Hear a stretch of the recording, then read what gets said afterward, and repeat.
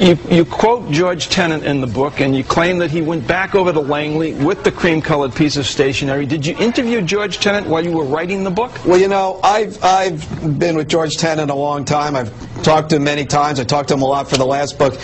Tenet is a guy who sometimes gets confused. He doesn't remember Slam Dunk. He doesn't remember testimony before 9/11. In this case, I went to the participants, the people involved, near Tenet, below, around Tenet, who were the folks moving forward, executing the plan. They have great memories. They always have. They keep day books. They keep journals. And they, well, it's indisputable. It did occur.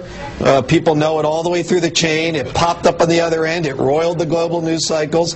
It clearly was a CIA operation, and this is the important part, ordered by the White House. But you never. And that's why it makes it so tricky. You never asked the DCI. You never asked the Director of Central Intelligence Agency point blank, George, did you transport a cream-colored piece of paper to Langley after your meeting at the White House? For a lot of reasons, I went to really reliable sources, and to be frank about it, at this point, George, as reporters in town know, is not the person you call for anything in terms of memory.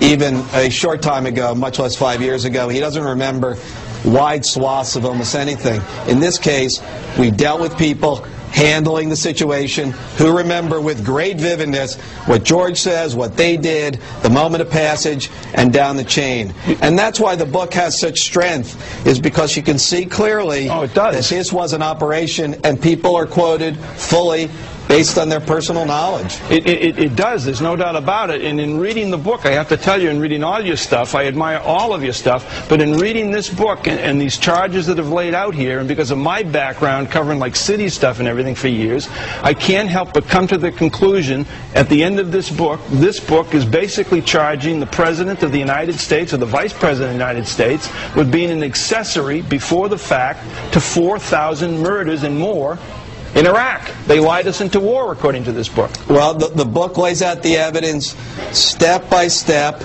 all the way to that point in early January 2003, mind you. This is important. Weeks before the President's State of the Union address and a month before Colin Powell goes to the UN, that we are meeting with the Iraqi intelligence chief in a secret location, a back channel. He tells us, hey, there's no WMD, and also here's the mind of Saddam Hussein. Here's why he's not worried. He's worried about the Iranians and being shown he's a toothless tiger. All of this is clear later, demonstrable to the world. We know it well before the war. The head of British intelligence, again on the record, says, you know, the U.S. was, well, moving forward like a runaway train. This was the British version of let's stop this thing. We don't stop it. We ignore the intelligence chief. We then, of course, have a real problem. We put him into hiding, Mike. We pay him $5 million from the U.S. government. We've hidden him for 5 years. Of course, he still remains the Jack of Diamonds in Bush's deck of most wanted men. There's a $1 million reward for this fellow, Bush, and it has really been the smoking gun best kept secret of the United States government, and it's one that shows clearly a lack of faith in the basic principles of democracy in terms of transparency and especially accountability on this most august issue of war.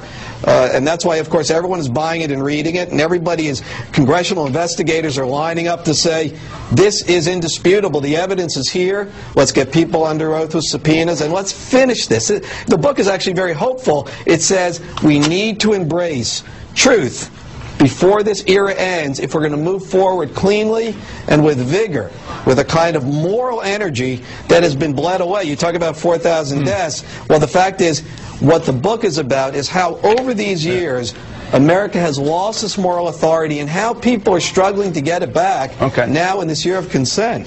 Ron Suskind, thanks very much. The book is The Way of the World. It reads like a novel.